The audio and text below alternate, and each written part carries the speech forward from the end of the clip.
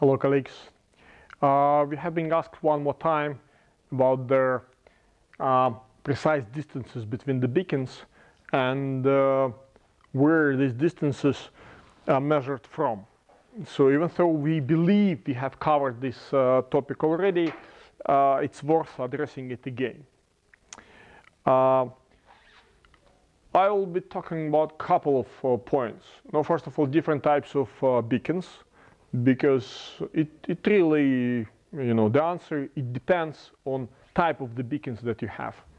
Then TX versus RX, so transmitting ultrasound and receiving ultrasound. The point is not exactly the same, and some of the beacons support automatic table of distance building. So you don't have to measure the distance. You can simply ask the system to do it automatically for you, and it will be done. So let's do it one by one. Now, first of all, the question is correct. And when we are talking about 2 centimeter precision, it's very important to measure from particular point what is the center of the beacon. From where is 2 centimeter, or from where is their exact central point of the beacon you want to measure the distance to another stationary beacon, or if we are talking about the system in general, from where is the system measuring the location from stationary beacon to the mobile beacon. So the question is not so complex, but nevertheless requires clear understanding. First, different types of beacons. That's correct, because for different types of beacon, the central point is different. Let's take the most typical beacon hardware version 4.9. In beacon hardware version 4.9, you have 5 transducers. They are and receiving and transmitting. So this is why, effectively, this is like a star, which, like your sun. When you are close to the sun, it's not a point anymore. On the large distance, it's point, and it doesn't matter. But when you're close, it does matter that the exact point is a bit spread. It's not a single point. It's somewhere in the middle. But for the simplicity, when you have to measure something, the central is the center of RX4, about 1 centimeter below the top. That's a recommended, a single point when you want to measure the location of a beacon hardware version 4.9.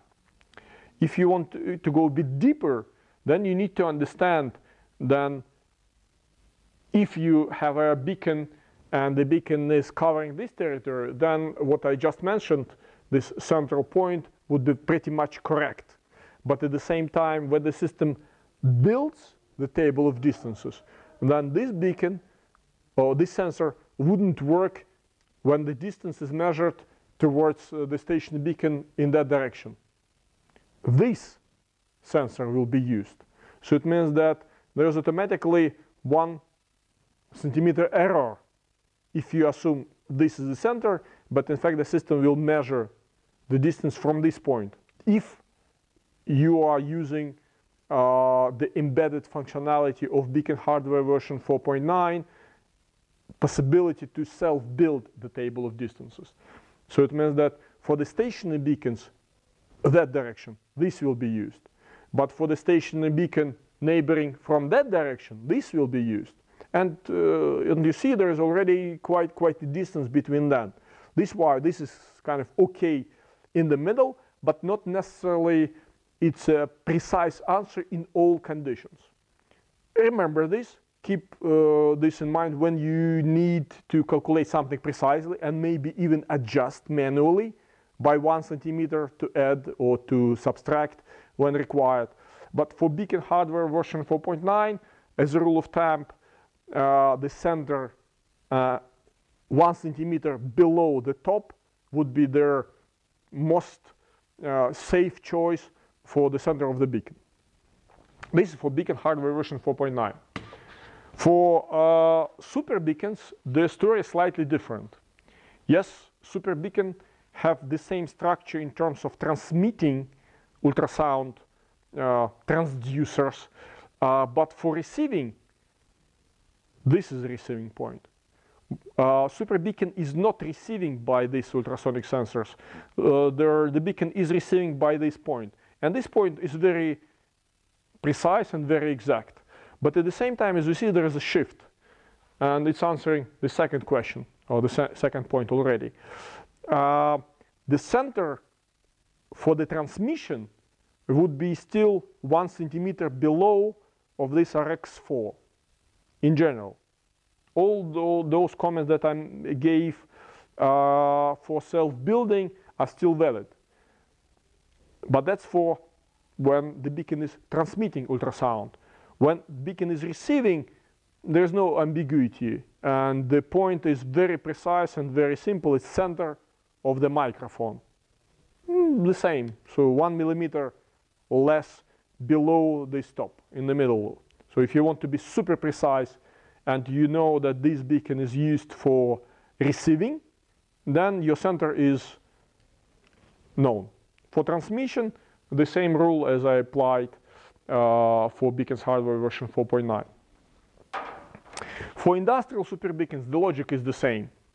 So TX is spread, a bit more than in this case, but it's spread, and RX is the microphone. So you need to understand whether you are asking about the transmission or reception, and in which mode the beacon will be operating. And if necessarily, you would be able to manually adjust the distances by adding or subtracting the measured distances. But remember that, like in regular super beacons and industrial super beacons, receiving point and transmitting points are kind of shifted slightly and slightly different. For industrial RX, the answer is also very straightforward and very simple. It's 1 millimeter below the surface of the center of the receiving microphone. So use this point when you are calculating the precise position and the precise distance between the beacons. Then about building automatically versus not automatically. Some of the beacons, like for beacons version 4.9, are capable to measure the distances automatically. So you don't have to measure it manually at all. You can basically put those beacons on the walls, ask the system to talk and build the system, and in 5-10 seconds, the table of distance would be populated by the distance between the station and beacons. It works perfectly well in good conditions. When the conditions are not good, for example, distances are large and not optimal placement of the beacons, you can choose between manual or taking partial data.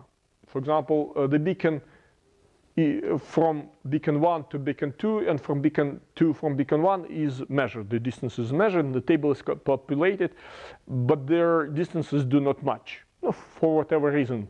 As mentioned, because of propagation, because of distances, because of something. But you can estimate which one is right, because, for example, if this is 10 and another one is 20, and you know that it's certainly not 10, then 20 is the right calculation, use it, and you can apply out of this pair only one distance to the pair. So you're still not using manual, but you apply one of the measured distance to the pair, because usually the system is calculating from 1 to 2, from 2 to 1. If they are matching very, very close, then their table of distance is white automatically, and it's a confirmation for you that the system measured the distances successfully, and you can just take what is measured. So that's the best way and the most recommended way. But sometimes when you have a complex and distances and noisy environment, you may have only one distance out of 2, use it. Still you can use it. If you cannot measure the distance automatically for whatever reason, because of distance, because of noise, because of something, use the manual calculations from the points I already mentioned. So once again, for beacons hardware version 4.9, it's possible to use automatic building the table of distance and automatic positioning in non-inverse architecture.